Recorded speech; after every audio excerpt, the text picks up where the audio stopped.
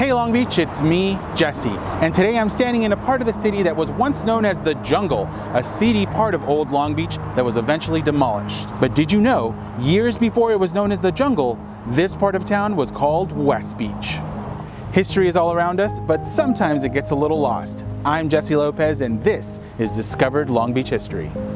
Located between Magnolia Avenue, Ocean Boulevard, the LA River, and extending towards the beach, the Jungle was known as a seedy environment in the 1950s and 60s. The Jungle consisted of many residential apartment buildings, hotels, locker clubs, small beachfront homes, and restaurants. The low-income community was populated by a few thousand people, with some being workers at the adjacent Pike amusement park.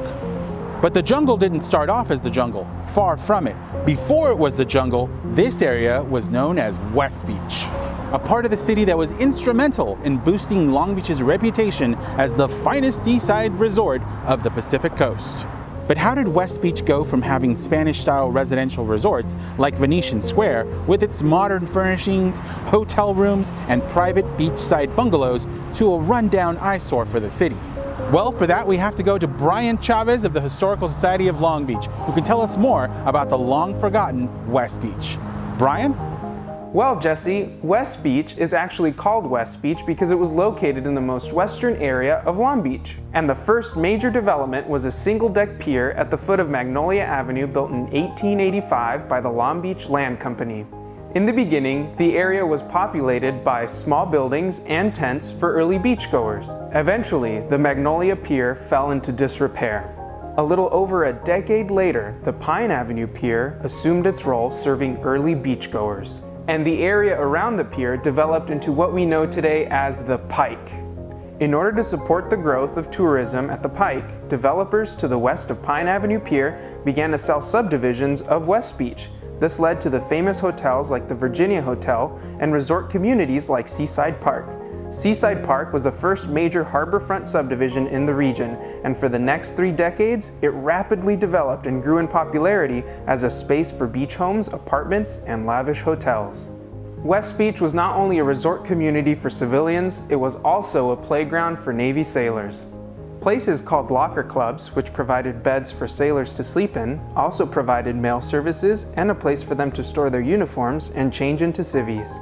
These clubs became an essential part of Navy culture and West Beach life. Sailors, who would often spend their leave at West Beach and the Pike, frequented places like tattoo parlors, arcades, dance halls, swimming on the beach, or just enjoyed a hamburger and fries.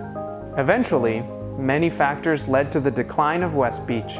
They included the growth of the harbor and breakwater, which contributed to pollution and excess soil deposits, subsidence caused by oil drilling, infrastructure neglect, and a general loss of appetite for the carny culture of the Pike.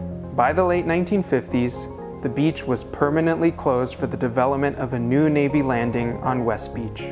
With no new development, Seaside Park and West Beach transformed into an urban jungle, the Jungle.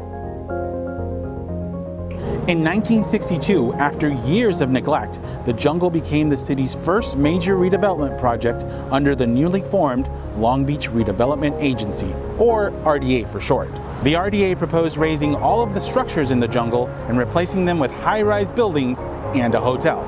The movement to revitalize this part of the city was in part aided by a string of articles published in the Press-Telegram newspaper, which chronicled the stories of 18-year-old Jungle resident Jerry Nunn. Jerry recounted her experiences in the Jungle neighborhood and spoke of the living conditions she and others faced. Jerry was also instrumental in the arrest of several of her Jungle neighbors. In the late 1960s, the Jungle was leveled, buildings were demolished, and all of the rich history of this area was sadly erased. The RDA envisioned a new shiny row of buildings that would occupy this land parcel and be a new beacon for the city. And for the most part, what exists today in the former neighborhood is pretty much what the RDA set out to make. Although the RDA saw this place as a jungle primed for redevelopment, in reality, the Jungle was home to marginalized residents abandoned by a changing Long Beach. But what do you think, Long Beach? Do you think the city should have kept more of its West Beach history intact? Or do you approve of what's here today? Leave a comment down below, and don't forget to subscribe to get more great videos like this one.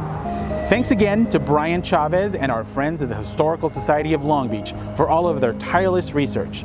To learn how you can contribute to this great organization, please make sure to visit their website, hslb.org.